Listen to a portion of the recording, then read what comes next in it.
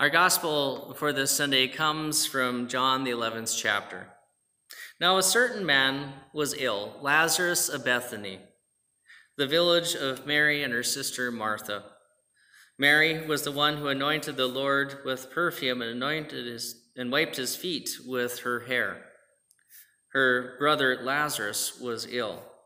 So the sisters sent a message to Jesus, "Lord, he whom you love is ill." But when Jesus heard it, he said, "This illness does not lead to death, rather it is for God's glory, so that the Son of God may be glorified through it." Accordingly, though Jesus loved Martha and her sister and Lazarus, after having heard that Lazarus was ill, he stayed 2 days longer in the place where he was. Then after this, he said to his disciples, "Let us go to Judea again." The disciples said to him, "Rabbi, the Jews were now just trying to stone you. Are you going there again?" Jesus answered, "Are there not 12 hours of daylight? Those who walk during the day do not stumble, because they see the light of the world. But those who walk at night stumble, because the light is not in them." After saying this, he told them, "Our friend Lazarus has fallen asleep, but I am going there to awaken him." The disciples said to him, "Lord, if he has fallen asleep, he will be all right." Jesus, however, had been speaking about his death, but they thought he was referring merely to sleep. Jesus told them plainly, "Lazarus is dead. For your sake, I'm glad I was not there, so that you may believe. But let us go to him." Thomas, who was called the 12, said to his fellow disciples, "Let us also go, so that we may die with him." When Jesus arrived, he found that Lazarus had already been dead in the tomb for 4 days. Now Bethany was near Jerusalem, some 2 miles away, and many of the Jews had come to Martha and to Mary to console them about their brother. When Martha heard that Jesus was coming, she went and met him, while Mary stayed at home. Martha said to Jesus, "Lord, if you'd been there, my brother would not have died. But even now I know that God will give you whatever you ask of him." Jesus said to her, "Your brother will rise again." Martha said to him, "I know that he will rise again in the resurrection on the last day." Jesus said to her, "I am the resurrection and the life. Those who believe in me, even though they die, will live, and everyone who lives and believes in me will never die. Do you believe this?" She said to him, "Yes, Lord. I believe that you are the Messiah, the Son of God, the one coming into the world." When she said this, she went back and called her sister Mary and told her privately, "The teacher is here and is calling for you." And when she heard it, she got up quickly and went to him.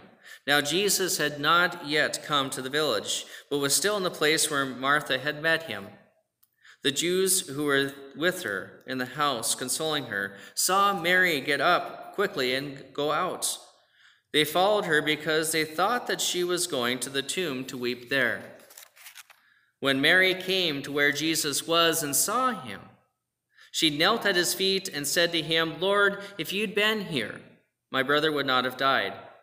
When Jesus saw her weeping, and the Jews who came with her also weeping, he was greatly disturbed in spirit and deeply moved. He said, "Where have you laid him?" They said to him, "Lord, come and see."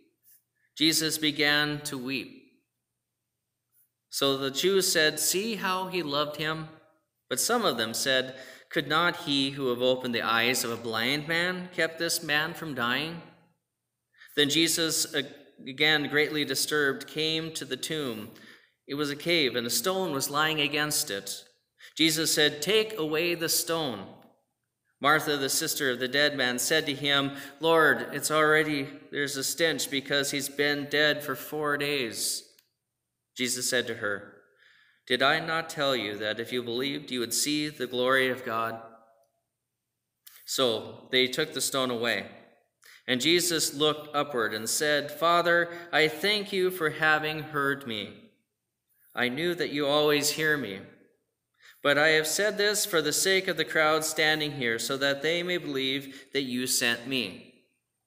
When he had said this, he cried in a loud voice, Lazarus, come out. The dead man came out, his hands and feet bound with strips of cloth, his face wrapped in cloth. And Jesus said to them, Unbind him and let him go. Many of the Jews, therefore, who had come with Mary, had seen what Jesus did, believed him. But some of them went to the Pharisees and told them what he had done. This is the gospel of the Lord. Grace and peace to you from God our Father and our Lord and Savior Jesus Christ. Amen. One of the things that we'll hear, and this is kind of a build up as we get ready for the Holy Week, the last week that Jesus is in Jerusalem, that this is the start of them coming and wanting to put Jesus to death and thinking it's a right thing to do because they're afraid that if he continues to get power and people following him, that the Romans will come in. And so this continues to be what's left after these verses. But I want to take a turn and go back to what's happening within the midst of this. We hear of some mourning. We hear of a thing that was very common with the Jewish faith, that they would actually come and sit with people who, when they'd had a loved one who died. And this is sitting in Shiva, and it's sitting with the person and being there together in a support of the family. And I don't know about you, but I think I'm in this time of actually looking at this distancing, this physical distancing or social distancing. It's one of those things where we've had 2 members of our congregation whose husbands have died within this last week. And how do we surround them? This is something that's very common and very understood, that this is a good thing for us to do, to be physically with, to actually have a fellowship time where we actually have a luncheon prepared for the family, to get around, to tell stories, to support one another. So the grief that Mary and Martha is real. It's one that we felt and we continue to feel. And I think this is also one of those things to understand that right now it's okay to name that we're grieving. That we are in the midst of a time when we are feeling that there's some death upon us. Not necessarily a physical death for everybody, but a change, something that's out of the ordinary for many of us. And so one of the things that we want to do is cling together or find a way to do that. And I think this time we're challenged by that. But knowing this is also exactly where Christ has come to us. Just like with Mary and Martha, he loved Martha and Mary and Lazarus, yet he didn't come when he was sick. He came after he was dead. And this is one of the strange things of course, Jesus should have gone there. You heard the kind of refrain of this from Martha, Lord, if you'd been here, Lazarus wouldn't have died, our brother wouldn't have died. From Mary, who was at his feet weeping, Lord, if you'd been here, Lazarus, our brother, your friend, would not have died. You heard it, the encore of this coming from the crowd that said, well, couldn't the man who had restored the sight to the blind man save this man's life? And I think this is one of those times when we understand where God is patient with us and comes into the midst of the grief. And we hear within the scripture that God grieves right along with us. That whenever we have this, Jesus weeping wasn't just an act. It was the inward moving of him, the compassion and love that he had for Lazarus, that he has for you and I, that continue to surround us. And so this time where we actually want so dearly to get together with others, and so dearly are grieving in the midst of this, we can never forget that Christ comes into that. Christ enters into that, and ultimately what God did through Christ in order for that pain and death to be no more. That we are invited into a time to understand that Jesus had talked about the power and the authority that God the Father was giving to his Son in order to actually bring back the dead, raise them to life by actually speaking to them and making them be raised. We hear this again. We hear this in Lazarus, hearing those words ringing within his ears, that Jesus is calling his name, ringing within his dead ears. What God is able to do and what Christ has done, because Jesus knows ultimately what this is going to cost in order for that to be fully for us. Chapter 12, we hear that unless the grain of wheat falls to the earth and is buried, then we will not have a piece of this.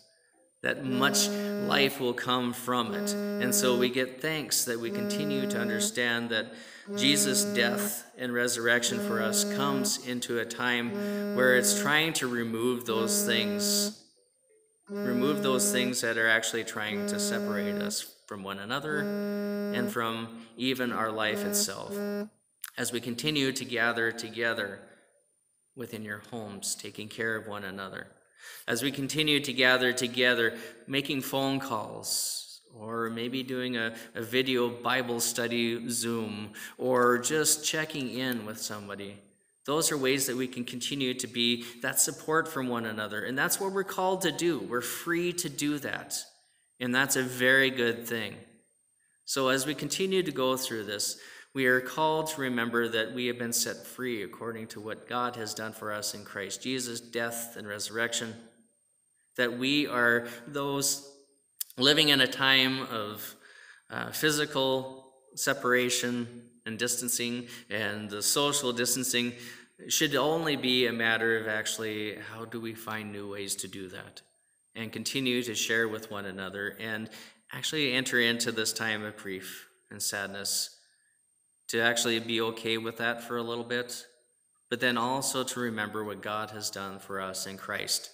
Bringing us from death to life is something that God promises for each and every one of us, promising that his word, his voice, calling to each one of us will be the thing that raises us from the dead, but also that in little tiny sufferings that we have, God is also feeling our pain and enters into that time with us.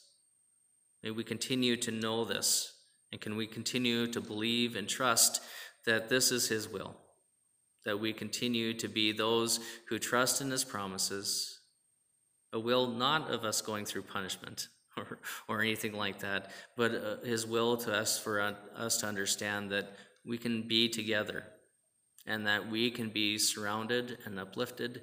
And we get a foretaste of that as we hear this crazy story. Not a story. We hear this crazy gospel, this word of God through Christ, that we are going to be like Lazarus, hearing those words, being able to be comforted.